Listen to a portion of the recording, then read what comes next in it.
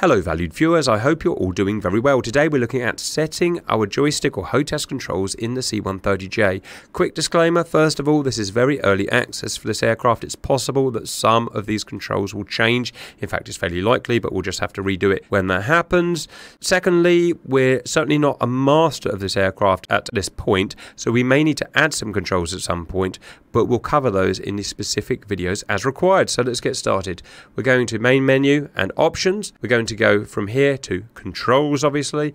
Up here, we're going to go from whatever aircraft we're in to C-130. You get three options, C-130J, Loadmaster, and UI. Let's start on C-130J. Let's start first with our axis commands. So go to axis commands. This will vary depending on what type of equipment you have. So I'm just going to show you how I have it set at the moment. Starting at the bottom, zoom view, assuming you're not using VR, is really useful. It allows us to focus in on something or zoom out. So I've got it on a little kind of spare axis on my throttle. Wheel brakes are really important on whichever aircraft you're in. So I've got wheel brake left and I've got wheel brake right, and I've kind of got them on the toe brakes of my rudder pedals. If you don't have rudder pedals with toe brakes, then bind them in the non-axis section. So bind them as, you know, Z and X on your keyboard or something like that. They'll be really useful. If you don't want left and right, you can have just basic wheel brake, but left and right is so useful. Throttles, there's different ways of doing it, but I've got a kind of split throttle, so I've got a left throttle and a right throttle, so I can have throttles left, so that's the two engines on the left and the two engines on the right. Again, you may have to do just one, all of them, or you may have to do it on the keyboard. Next, we're going to have rudder, roll, and pitch. Obviously, you know, your joystick is your roll, your joystick is your pitch, and I wouldn't suggest doing anything special with that. My rudder pedals are my rudder, and I would do something special with that. She's quite sensitive in the rudder, I find, so I add a positive curve, meaning that the smaller movements are a little bit dampened. Okay. Importantly, you also need the tiller, known as the nose wheel steering. It's another axis that you will need. The way I've done it is I've used my rudder again, but with a modifier on. So when I set the rudder, I just moved the rudder pedals left and right, and it detected that. With these, I added a modifier of a button. So if I press that button and hold it and move the rudder, look at that, it now does that one there.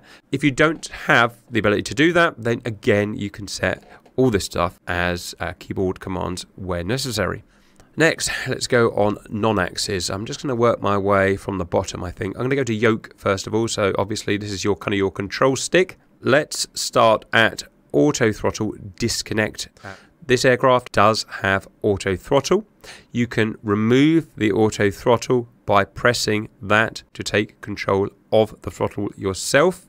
Next, radio. We haven't gone over radios yet, but you're going to need it at some point. So you've got co-pilot transmit here, and you're going to have somewhere down here pilot transmit. I'll get those set up when we do the radios. Next, we're going to need hush. A bit of a weird one this is. Basically, if you do certain things with the autopilot, then you can have a lovely lady who shouts at you, autopilot, autopilot, and it can get really annoying. There's actually a button you can press to stop her saying that, and you'll probably use it a lot. It's called hush.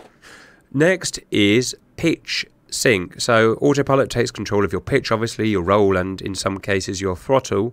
If you want to temporarily take back control of your pitch to allow you to adjust the pitch of your aircraft, push and hold this, adjust your pitch to 10 degrees up or whatever you want to do, let go of this button, and then the autopilot will readjust itself to that pitch.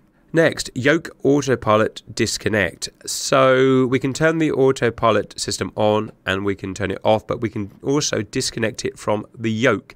If, for instance, you're in an emergency situation, you quickly need to get your autopilot off and take manual control, press this. If you press it once, it will activate, but you will have the audio and optical warning that it's been disconnected. If you press it a second time, it will also get rid of those warnings. Finally, countermeasure dispense. You've got flare and chaff on this guy, obviously, and you can dispense it in a manual option with yoke CMS dispense.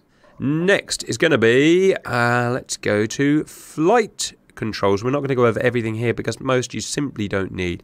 We're going over what we would consider you do need.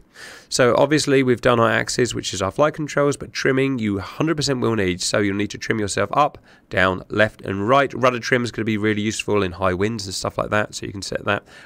Your HOTAS, your keyboard, it doesn't really matter. Wherever's good for you.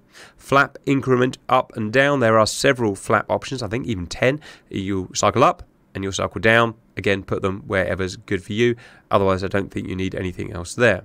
Next, there are some hotkeys for cargo that really help. You do these by pressing buttons in the cockpit, but we found it will really help. Just easy play if you bind some of them. So there are various ways of opening the ramp, the rear ramp, in terms of the cockpit and the cargo area, or you can use a bind, which I'm learning to do now. I've just got page up and page down as ramp, switch, open, close. As well as that, when it comes to deploying your cargo, one way is to do it manually, a way that we've shown before, which is caution, essentially gets ready for a thing to be ejected, and jump will actually eject the thing. It's just one way of manually removing cargo from the rear of the plane. Next, we're going to go to autopilot. There's a couple on here that are going to be really useful. Obviously, in front of you, just below the HUD, you have your autopilot panel, and you can press the various buttons. But to actually turn the autopilot on or off, to activate it, you have AFCS on or off, or toggle for the pilot, and one for the co-pilot there. We've also got some controls, but we've seen them before because they are autopilot, but they are also on the yoke. So that's on the yoke, we've done that before. That's on the yoke, we've done that before. That's on the yoke, we've done that before. Also, we found it's really useful to have pilot heading knob clockwise and counterclockwise. It's quite hard to get to when you're flying, and it's really easy if you just put it on your keyboard or your HOTAS to be able to adjust that. Next, we're going to go to assist. This doesn't work at the moment, but it's going to help you later on. If you go into a server and you can't be bothered to do the start procedure, you will have an automated start and stop procedure. As I said, it's not fully working at the moment, but it will be sorted out. Next, useful one, Loadmaster. Sorry, that's all the way up here, isn't it? So we go through to this guy, Loadmaster. And the way I'm going to do it is I'm going to search in Loadmaster for sidearm. It allows you to use that kind of M4 rifle, if you remember. Assuming that it's equipped to the aircraft, then we can toggle the sidearm. If you're playing the Loadmaster / crew chief / whatever you call it, you can bring it up here, raise it here, and you can fire it there, and it does work. You can shoot out the back and shoot people and shoot planes, and yeah, it's all modelled, which is pretty cool. Finally, we're going to need our cursor. Our cursor allows us, if I can find it, cursor, it is here somewhere. I'm on the wrong guy. Back to C-130J.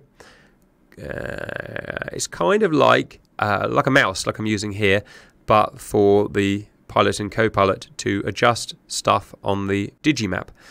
We're certainly not masters of this at the moment, and we may want to add extra commands, but so far we've got move it up, down, left and right. You will need to bind to something. Whoops.